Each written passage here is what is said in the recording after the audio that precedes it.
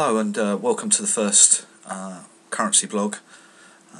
This is dated the 5th of February and my name is Shaun Downey. I'm Currency's Chief Market Analyst, and the principle behind these blogs is to go through some of the questions that appear on the forums or in the discussion groups, pick out some of the ones that are the most interesting, and for me to give you some insight into what those answers should be. First of all, just to give you, as it's the first one, a little bit about myself. I began trading in 1979 at the age of 16 at Rudolph Wolf Commodity Brokers.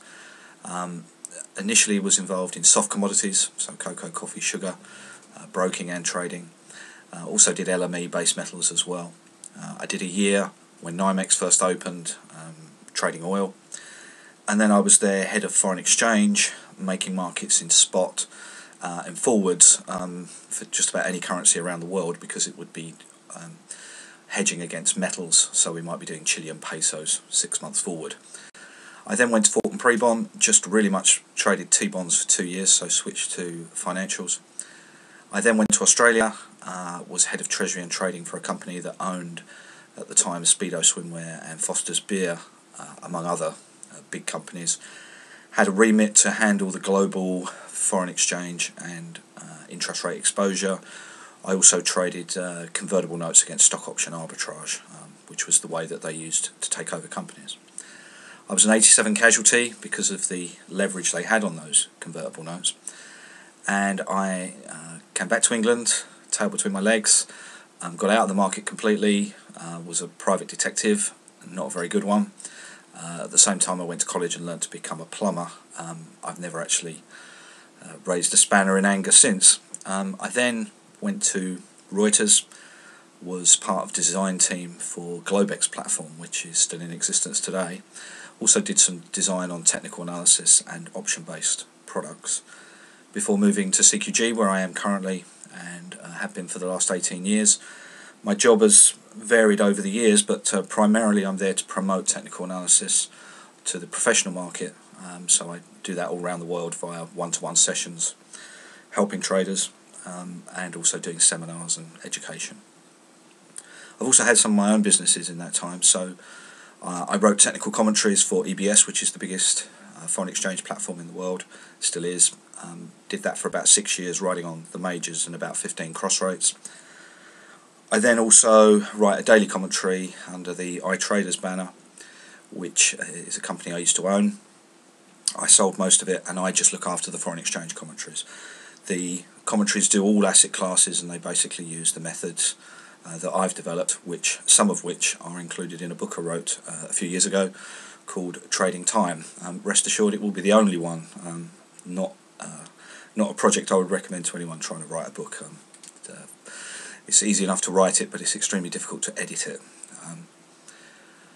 I also run a pension fund here in the UK, so I have about $50 million under management. I trade all asset classes, so I'm not just in the foreign exchange arena. Primarily I use the option market because the nature of the portfolio means that I need to avoid event risk, and so I do take some outright positions, but the vast majority, or the big positions, are always based on options. So that's a little bit about me. So what we're going to do is take some questions, and this one's come through in the last week, and the first one's from Ruli, and he asks, what do I think about the relationship between the broker and a trader, and what it should be? Well, in these days of electronic trading, then really I don't think there's much of a relationship at all. What you're really interested in, if you're looking for the account, is two things. First of all, are they well capitalised? Is your money safe? So that's the most important thing, really. The second thing, I think, is to think about the sort of orders that they allow you to input. And there's two, there's two primarily that are important.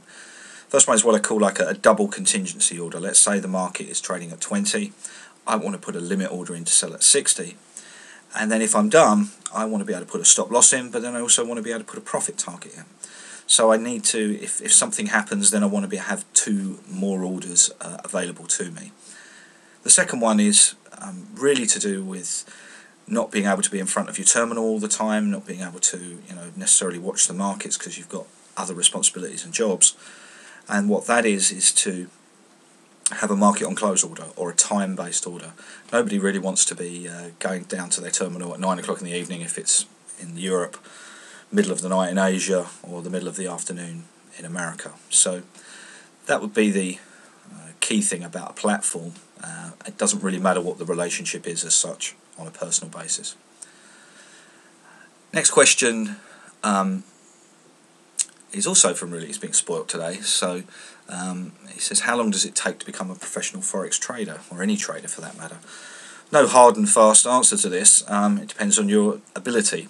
I think what most people, when they come to the market, is they underestimate how difficult it is, and they normally undercapitalized, and they exploit leverage too much. And so what happens is that they may start well and then something goes very wrong and they end up getting blown out. So what you have to do, your number one priority, is to live to fight another day. So you've got to manage risk.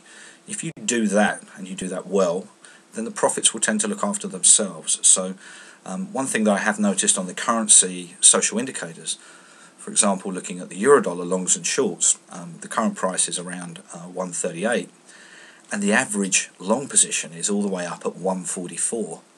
And this tells me that there's quite a number of traders who are obviously very long and wrong, and they simply haven't got out. And what this does is create lots of psychological problems. You get paralysis in your trading, your position's so bad that it actually stops you doing anything else. And so you must learn to control risk, and if you do that, then as long as you're involved in the market, then you will learn. So that's the primary aim. There is no exam timetable, as it were. Next one is from somebody called Ekwunifi, a great name, and the question there is, how would you know whether the outcome of a meeting is dovish or hawkish immediately from something like a Bank of Japan or Bank of England or the ECB, Trichet, or the Federal Reserve for that matter? There are a few clues. Some people are naturally hawkish, some people are naturally dovish. A hawkish example would normally be Trichet. The ECB, for whatever reason, tend to always be a little bit paranoid about inflation, when really we're in a deflationary world, more likely. So he tends to be hawkish. Someone like the Bank of England, Mervyn King, can be both ways. He's a bit more of a realist, so you're not always sure what you're going to get, but at least he's honest. A good example of someone who's very, very hawkish is a guy who's a member of the Bank of England committee called Mr. Sentence. I think he was the one person who voted for an interest rate rise just before interest rates dropped by 4% over the next 3 months. So that gives you an idea of his credentials. The pound, this is last week, the pound went down on a GDP number. It was weaker than expected, so the pound dropped a cent against the dollar. The following day, Mr. Sentence was speaking at 9:30. I put something out on currency and said, this guy's normally hawkish, should beware. And lo and behold, he put out his statement and said that he thought that the GDP numbers were understated, that the economy was a lot stronger than what the statistics suggested.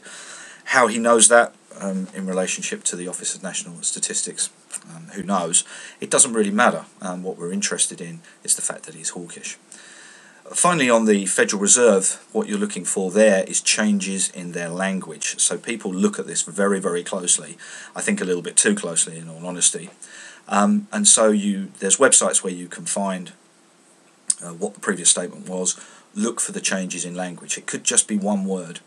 I think the last one, a couple of weeks ago, was very instructive in that they completely removed housing as a comment altogether. Well, for me, housing is still the biggest problem in America, and it seemed to me that the Fed statement was more of a political one as opposed to an economic one, and might have been influenced by the fact that he was up for election in a couple of days afterwards, and so wanted to massage the egos of the politicians. Okay, that's the end of the first blog. I'm going to do another one straight afterwards because there's a few more questions and we went through my introduction. Okay.